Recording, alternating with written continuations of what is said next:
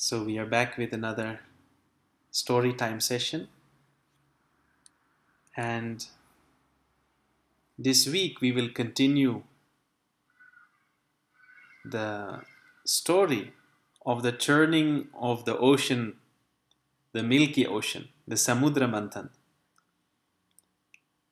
Last week we saw the first part of the story where we saw that in order to obtain the amrita, the nectar of immortality, the Devas, the gods, as per the guidance of Narayana, approached the Asuras or the demons and were able to broker a truce in their war and to work together for the common good of obtaining this ambrosia, the nectar of immortality. And we saw that after a lot of churning and other adventures, the Kalakuta, the terrible poison, was released from the ocean because of the churning, and everybody was so afraid, it was so terrible. And then finally Lord Shiva, when he was called upon by both the Asuras and the Devas to help them out, to save them, he agreed to swallow the poison and hold it in his throat, and it colored his throat blue. And of course many more things happened. For those who have not yet seen the story, you can watch it. It is available on my channel. But now we will see how it continues. So again, we'll start with a small prayer, a small invocation, and then we will continue the story. Om Shri Gurubhyo Namaha Harihi Om. Om Gurur Brahma Gurur Vishnu Gurur Devo Maheshwaraha Guru Sakshat Param Brahma Tasmai Shri Gurave Namaha Sada Shiva Samarambham Shankaracharya Madhyamam Asmat Shri Guru Paryantam Vande Guru Paramparam. Om Namami Dhanvantarimadhidevam Surasurairvandita Padapadmam Loke Jararuk Bhayamrityunasham Dhataramisham Vividaushadhina.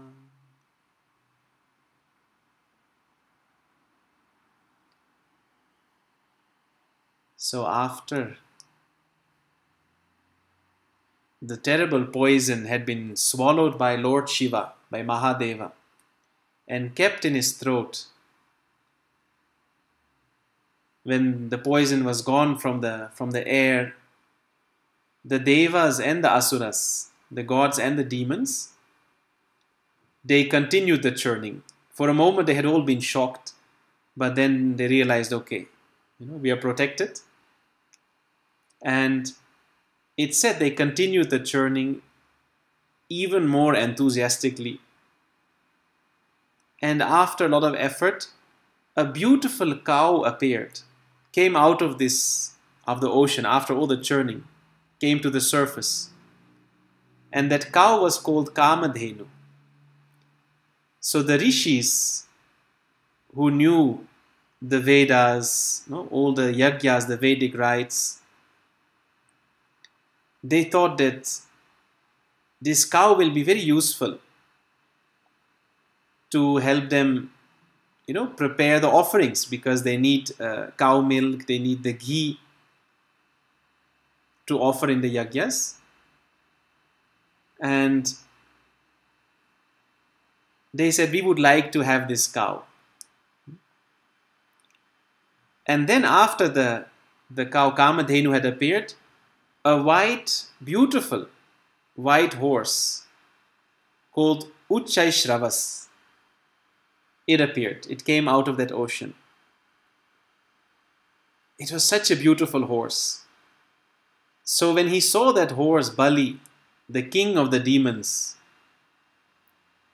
he wanted that horse. He said, I want that horse. And Lord Indra, the king of the gods, he also thought it's a beautiful horse, but then he remembered that Lord Narayana had told him that if you want to be successful, whatever things that come out of the ocean before the nectar, before that ambrosia, the potion of immortality, whatever comes, don't try to keep it. If the demons, if they ask for it, if the Asuras want it, just give it to them. Let them have it. Don't make an issue out of it. So Lord Indra, he didn't object. He was very kind. He said, okay, you can have the horse.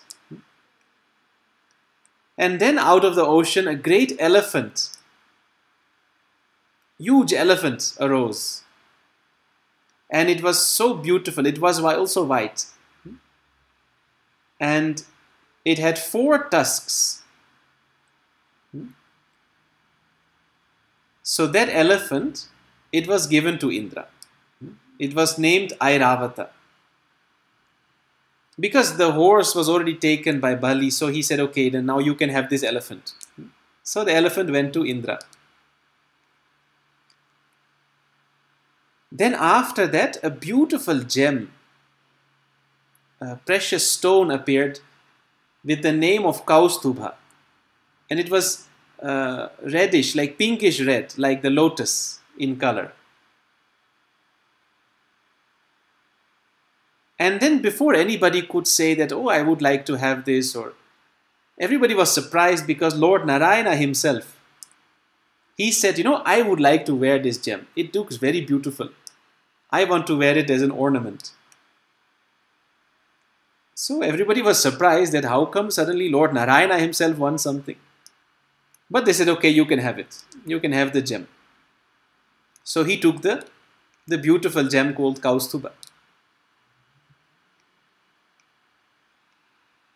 And after that, a tree appeared by the name of Parijata, a beautiful tree. And after the tree, when it appeared, after that, a whole group of beautiful women also appeared along with that, who were wearing beautiful ornaments of gold, and they were wearing beautiful dresses, and even the way they walked, the way they moved was very beautiful and very attractive. And the Devas thought they were looking so nice. So these women were later known as the Apsaras. So the Devas, they said, we would like to take these ladies with us, take them to the Devaloka, to the heaven.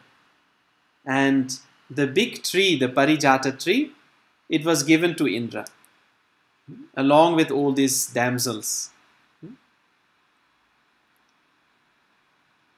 And the only reason the Devas, they took these, because the Asuras were not interested.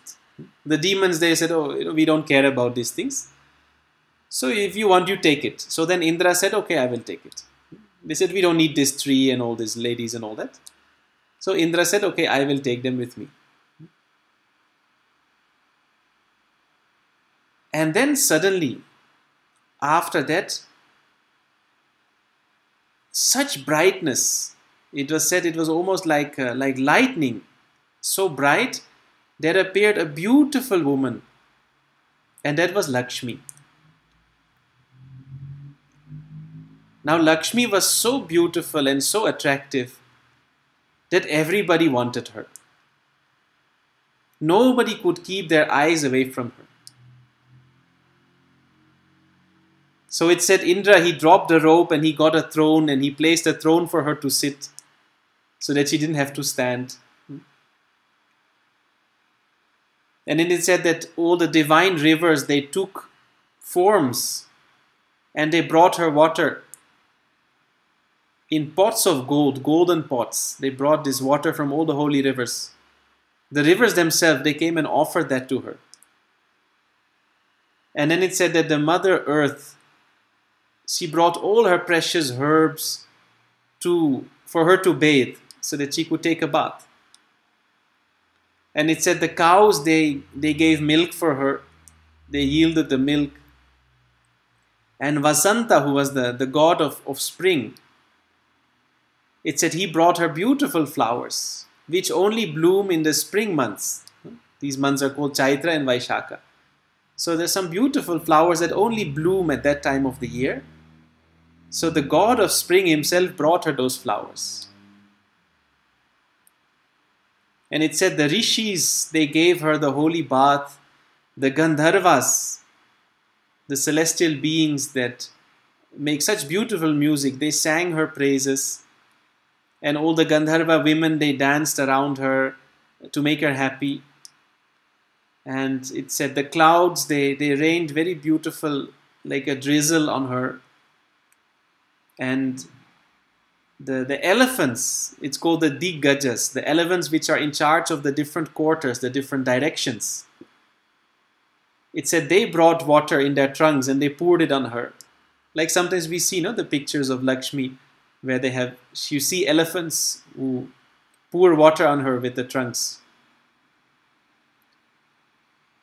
It said the Lord of the oceans, he brought her pure white silks to wear, and the god of the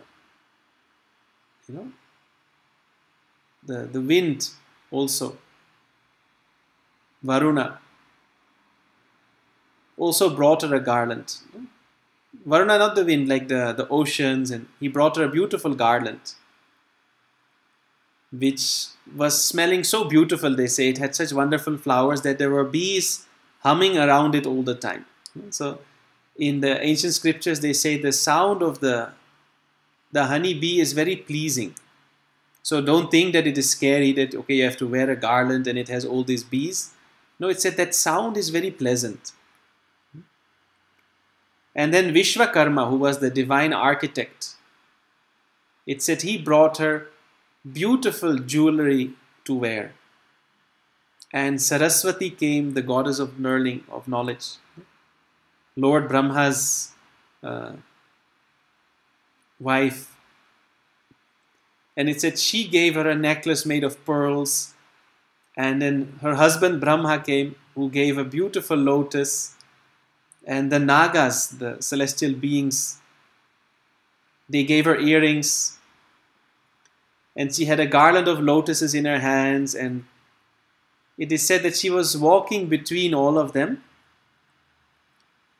with a beautiful smile on her lips. And a little bit like, like that shyness. So everybody could not keep their eyes off her. And with this shy smile on her lips, she was walking around as if looking for a husband, like seeing who she will choose, because she had just appeared. So it said all the yakshas, the gandharvas, all the siddhas, the devas, all of them were there. The asuras also, the demons. But it said she was walking in between them, but she did not choose anybody, as if she was not pleased with any one of them, in the sense that she would want them to be her husband. So then the rishis who were also present, they thought that, maybe we have a chance. But then it is said that she was thinking that, okay, even though these rishis have done so much of tapas, they have that wealth of penance, of all the spiritual practices, but they have not yet conquered anger. And then she was looking at the Devas and the Asuras, and like for example, Brahaspati, the guru of the Devas, and Shukra, who was the Acharya or the guru of the Asuras. She thought, they have a lot of wisdom, but then it is said that they don't know the meaning of detachment. So they also didn't qualify. Then she looked at the moon, Chandra, and said, oh, well, he is very young, he is handsome also.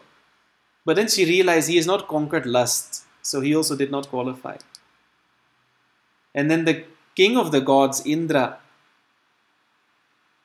then she looked at him, but then she thought, no, even though he is the Lord of all the heavens, but he has not conquered desire.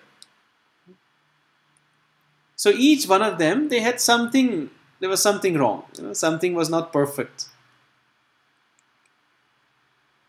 And she kept looking until finally her eyes found Lord Narayana. And she realized nobody is perfect except him, because he is complete in himself. The only thing was Lord Narayana, and she knew that. He was the only one who was not looking at her with that desire. Because he is so complete in himself that there was no desire for her also. So it is said that she looked at Lord Narayana, who was beyond the three gunas, Rajas, Sattva, Tamas, and who was not affected by craving and aversion, by desire, by passion like the others. And it said, he was like a lake which was, like when a lake is totally flat, the water is totally still, there is no breeze also, there are no waves. So it is said that when she looked at him, she got this feeling that, oh, he is like a lake which is totally unperturbed. And it said that she walked up to him, and the lotus garland which she had in her hand, she placed it around his neck to indicate that this is the person that she had chosen to be her companion or her husband. And then she quietly stood by his side. And because she herself had chosen, nobody could object. And because Narayana himself had not asked for her, nobody could object. And it is said that then the Lord, he took her up and he placed her on his chest.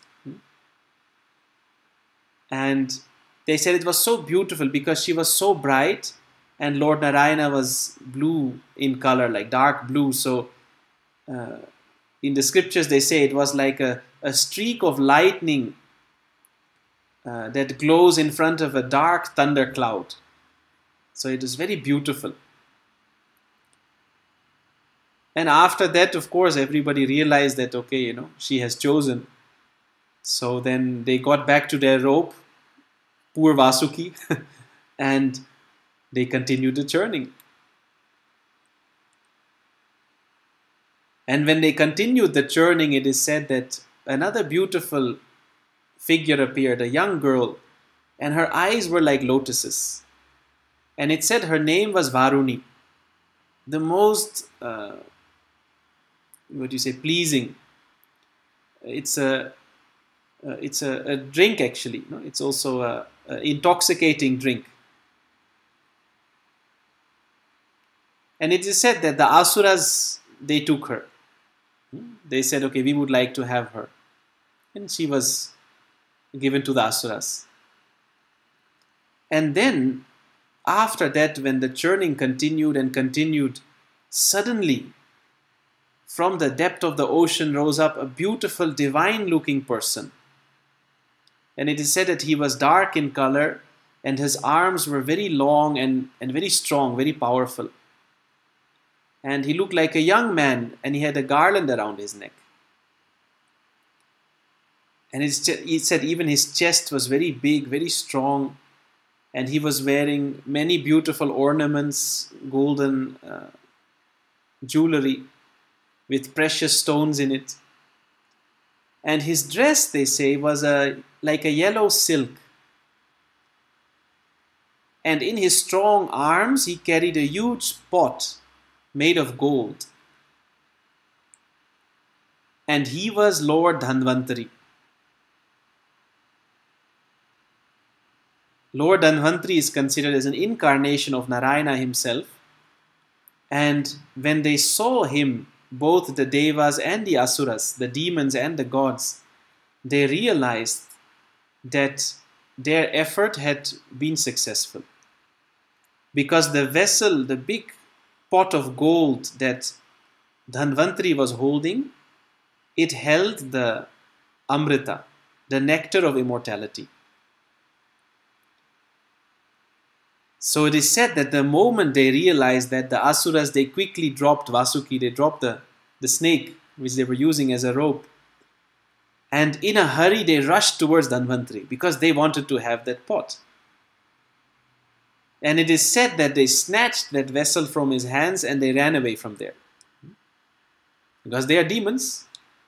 So obviously their intention was to keep the nectar of immortality for themselves. They didn't want to give it to the gods because the gods were their enemies. If the gods became immortal, then the war will become very difficult if they cannot die. So they snatched that pot and they ran. Now the Devas, even though they had also done it with the intention of getting that amrita, but they were shocked because they didn't expect this. So before they realized what had happened, the Asuras had taken off with the nectar of immortality. Now what to do? So they didn't have any choice. They went to Narayana and they fell at his feet and they said, please help us. What can we do? They have taken our immortality. So it said Narayana smiled and he said, don't worry. I had already assured you that I will make sure that only you will get the nectar of immortality, not the Asuras. And Narayana stood there, and while he said it, he was looking in the distance. He saw the Asuras do all those things. And see, the Asuras, they were demons. They are not as sattvic, you can say, as maybe the gods would be. So he saw that already there was a big fight amongst the demons, amongst the Asuras, about who would get to taste it first. See, in Asuras, that ego is so strong, so they all wanted to be the first to taste it. And some of the Asuras were very, very dangerous and very powerful. So then, few of them, it is said, few of the Asuras, they were, you can say, the better ones who were righteous, who were still honorable. So they objected. They said, listen, the churning of the ocean that we did, it was performed like a yajna. A yajna means where everybody comes together for the greater good. So we undertook this task, this effort, with the help of the Devas. So as per the rules of the yajna, they should also get a part of this nectar. We cannot just steal it from them. That would be going against the nature, and going against what is right. But there are only few of them who felt this way, who shared this opinion. So the rest of them just didn't listen to them. They just ignored. So all of them were fighting for this amrita around this pot of gold. And, it is said that while this argument was going on, they were taking the pot away from the Devas. So they were going far away from the ocean.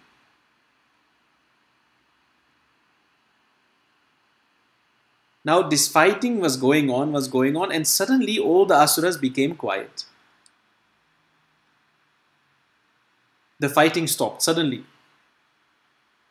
Because suddenly they all turned and looked because they saw a beautiful woman was coming their way. And she was a woman like they had never seen before. So much of charm and so much of beauty. They had never in their whole existence had laid eyes upon something like that.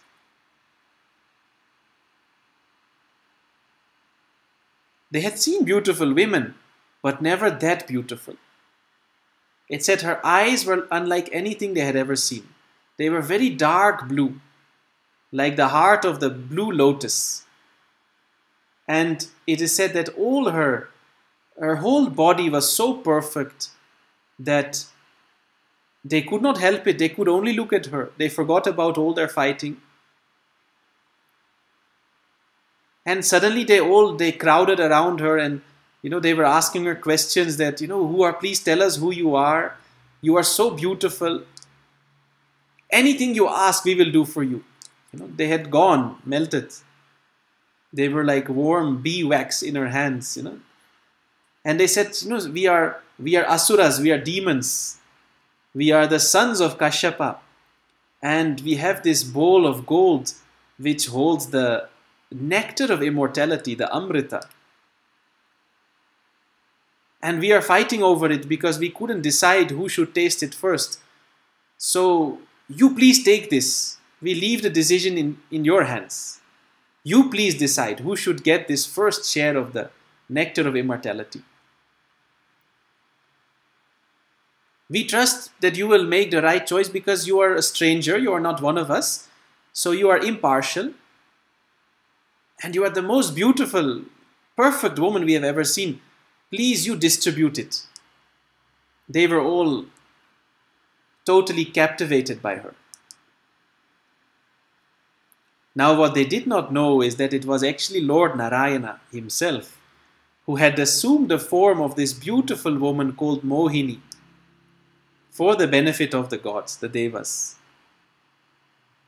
So this was Narayana's illusion, and he smiled very charmingly, they said, at all the all the Asuras, at all the demons.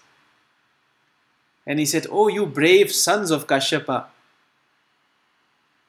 how can you trust me? You don't even know me. You have only just met me. How come you have so much of confidence in me? I am just a woman, and it seems that my appearance, my looks have pleased you. But," he said, "the wise say that you should not just, anybody who is sensible, who is wise, the wise men say, should not have faith in a woman when she kindles lust in him. Because when that happens, the mind of the man is not clear. So he said, when a woman is able to captivate you like that, then you should not trust that. No, you should be careful what you do." So he told them, he said, no, the wise people say that when you trust a woman like that just because she has captivated you with her beauty, he said it's like trusting a wolf. It's very dangerous.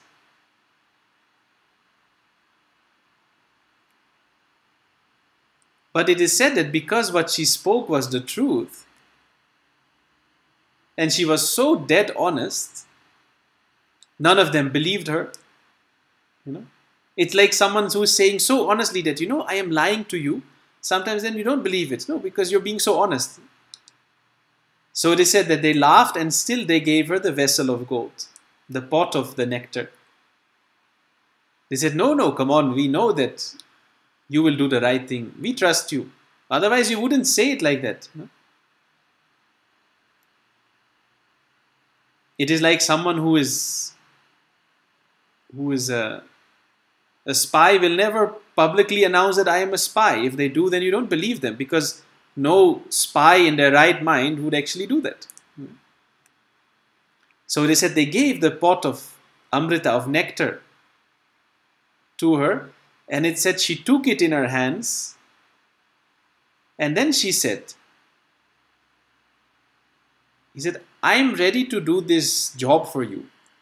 I am ready to help you out to, do this task that you have asked of me, but only if you are prepared to accept my decision. Because if you want me to do this impartially, then whatever I do, whatever actions I take, whatever decisions I make, whether they are good or bad, meaning whether you like them or not, you need to accept them. Because I am doing you a favor and I don't want to get into trouble. So then later you cannot blame me." And they were all totally infatuated with her. They were totally in love, head over heels. love or lust or whatever it was. And looking at her, they just couldn't get enough of her. They said, yes, yes, yes, whatever you say. We agree with that. Because their whole discrimination was gone. It said their intellect was gone. They were totally lost in her. So it is said that they spread the grass, the kusha grass, sacred grass on the ground, and the Asuras had their baths, their holy baths, after all that churning of the ocean. And then they dressed themselves very beautifully, wonderful clothes, and they stood on that grass. And by that time it said that the Devas had also arrived, because they were chasing them.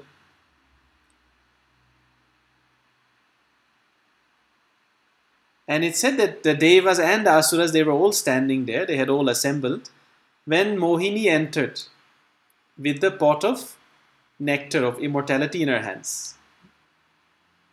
And it's beautifully described. They said her hips were covered with white silk, and as she walked, it swayed very, seductively, and the pearls on her neck were swaying through and fro from her chest.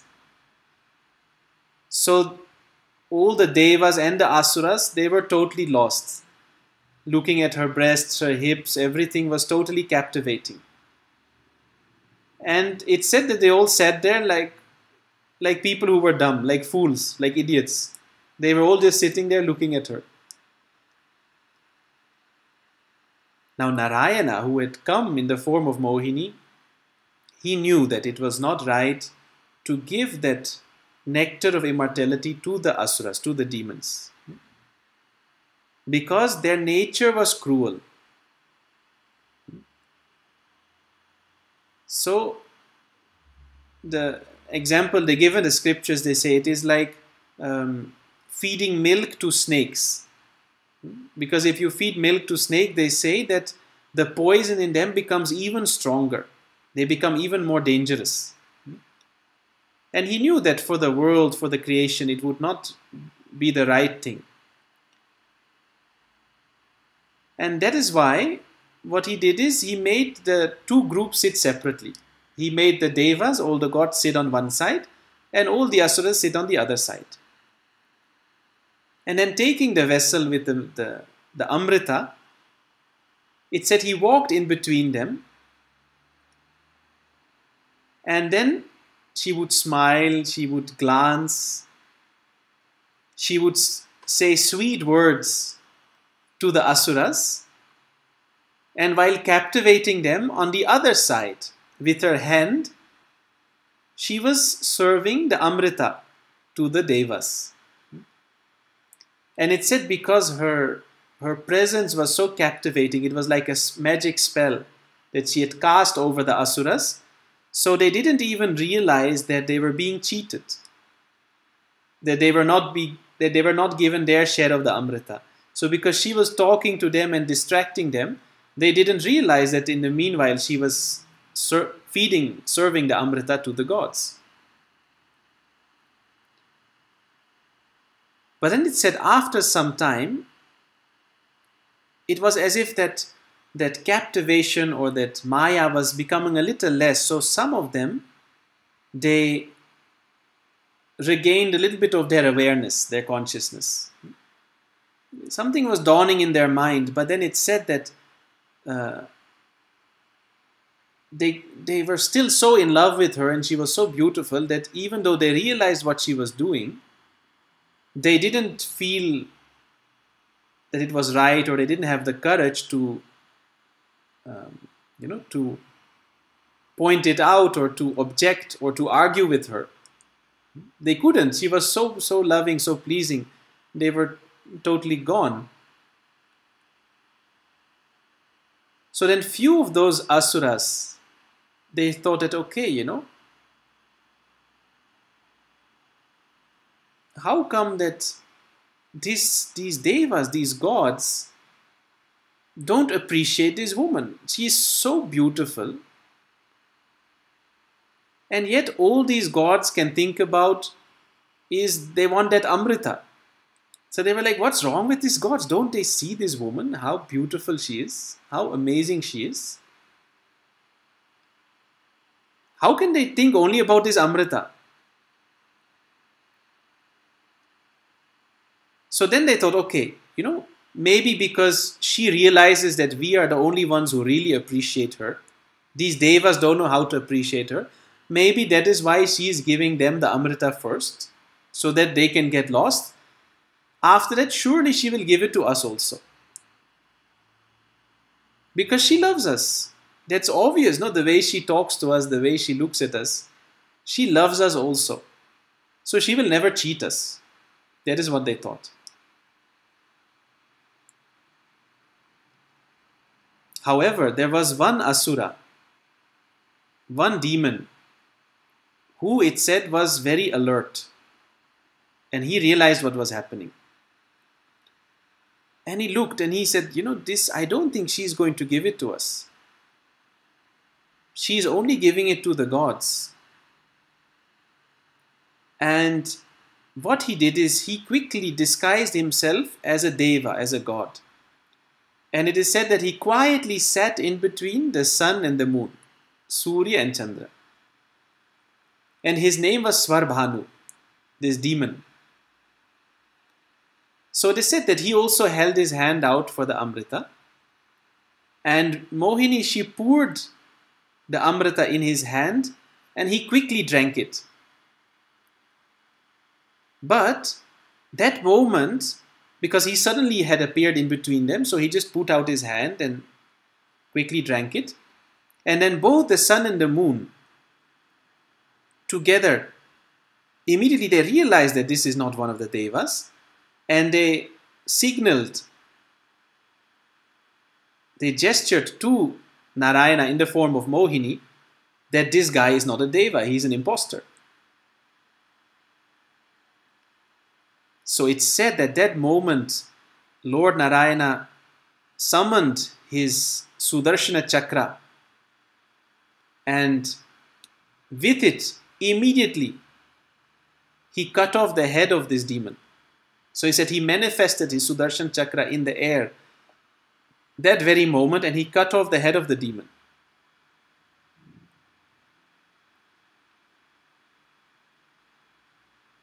Now, it is said that because already some of the drops of that immortality nectar, the amrita, had already gone down the throat when this happened, but had not yet touched the lower body. So the moment the head was cut off, because it had already tasted the amrita, it was immortal. And then the body fell down, but when the amrita entered that body, that also became immortal. And it is said that the head became known as Rahu, and the lower body became known as Ketu. So these are the two shadow planets, the Chayagrahas. And it is said that that is why they became immortal, and Lord Brahma honored them by making them part of the planets, the Navagrahas.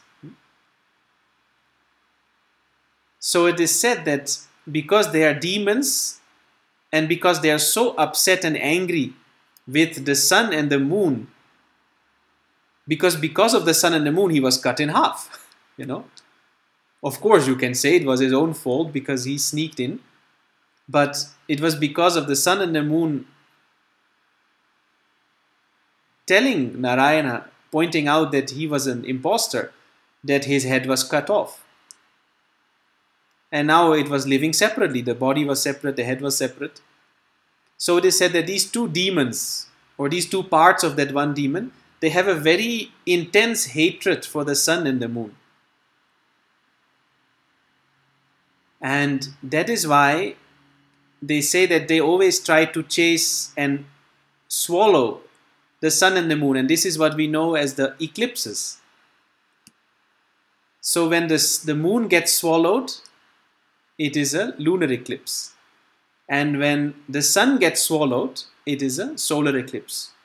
But the thing is, because Rahu is only a head, he doesn't have a body. So after he swallows, it comes out from the other side. So that is why after the eclipse, For some time he will swallow, and then again the sun and the moon, it will appear. The same is with Ketu. Because it's only a body, it doesn't have a head, so it cannot, fully eat it. So it will swallow it for some time and again it will appear. So these are the eclipses. And then after the Lord Narayana, he saw that all the Devas had been given the amrita. It said that he resumed his true appearance. He dropped the deception or the illusion of his form of Mohini. And it's very interesting because it is said that this story of the churning of the ocean has many, many deeper meanings. See, one is that if you see the gods and the demons, the Devas, the Asuras, they were working towards the same goal. They wanted to become immortal. They both put a lot of effort. And they were very sincere, till the end.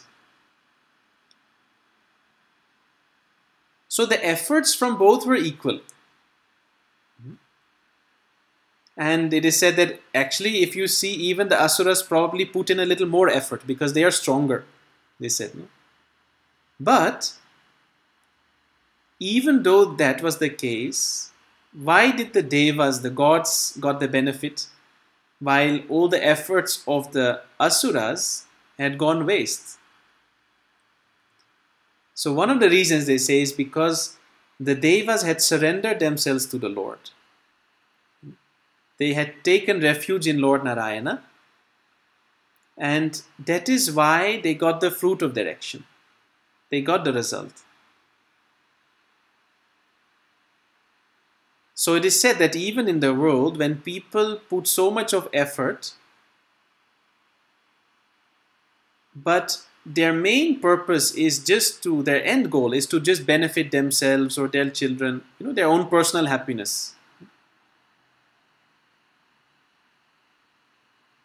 It is said that it is like watering the branches of a tree to make it grow. See, the branch of a tree will not absorb the water. It's only the roots. So it said when you dedicate your actions to the divine, to the Lord, then it is like watering the roots of the tree. And then if you water the roots of the tree will grow, which means you will get the fruits also from the tree. But if you water the branches, it will not grow any fruits. So this is one of the lessons where they say that in all your actions, your intention and your approach makes all the difference. You can put all the effort you want, but if it is not with the right intention, then the divine or the nature will not support. And also, all these stories, they are symbolic. So it said the Devas are our positive qualities. And the Asuras are our negative tendencies or impressions or qualities. So this churning of the ocean is happening all the time. There is a continuous fight within you between the sattvic aspects, the knowledge in you, the kindness in you, the compassion in you, the friendliness, the service, the keenness to serve, and your selfish qualities. Like sometimes if someone asks you, can you help me with something, but if you're more bothered about enjoying your own things, that time you can say the Asuras win. But when someone needs your help or it's required and you're ready to put your own comforts or preferences or things aside where you say, no, okay, let me be useful or let me sacrifice a little of my time or my comfort or my energy or whatever it may be for the greater good, then the Devas are victorious. And the only way to come to that amrita, that immortality, is like Lord Narayana said, to not crave for any of those precious things that came up. First, of course, the poison came. Shiva took care of that because all of them surrendered to Shiva. And then all the beautiful things, the Lord said, don't crave for that. On the spiritual path also, you may get so many things. You may get in the worldly plane, you may get a lot of respect from people, or people may want to give you a lot of precious things like abundance, or you get a lot of influence in the society. So many things. A lot of followers. Or on the subtle level, you may get some yogic power, some siddhis, special abilities. So he said, don't crave for any of those things. He also said, you don't take it at all. Like we saw, if the demons, the Asuras didn't want it, then the Devas, they took it. They said, okay, you give it to us. But there was no craving there. If it comes, okay. If it comes, it's okay. You don't have to run away from it. But at the same time, not craving for it, not getting stuck with that. And these are just some of the points. I don't want to tell you everything. I cannot say also that I know everything. These stories have very profound meanings. But there are many things that you can take out of it. But it's nice for you also to think, to contemplate, to really see, okay, what could this story mean? All the different, there are so many hidden meanings. So it's wonderful to think about these stories. Different things come up at different times. And of course, you're most welcome. You can ask questions in the comments. You can leave a comment, or you can share some of your realizations or the things which you think you have figured out, or that have come to your mind when listening to this story or thinking about it. You can share that in the comment as well. We can all enjoy that. We can discuss. So I hope you enjoyed this story. Next week we'll have again a new story. And please feel free to share it with others, people that may enjoy it as well. And if you have not yet done so, please don't forget to subscribe to my channel. And when you do, you can also click on the bell icon and select that you want to get the updates, so that whenever we have a new story session or we share a new video, you get a notification as well, so you don't have to miss it. And I hope everybody is doing well, taken care of in these challenging times. So lots of love and blessings. Namaste. Jai Gurudev. Om Shanti, Shanti, Shanti.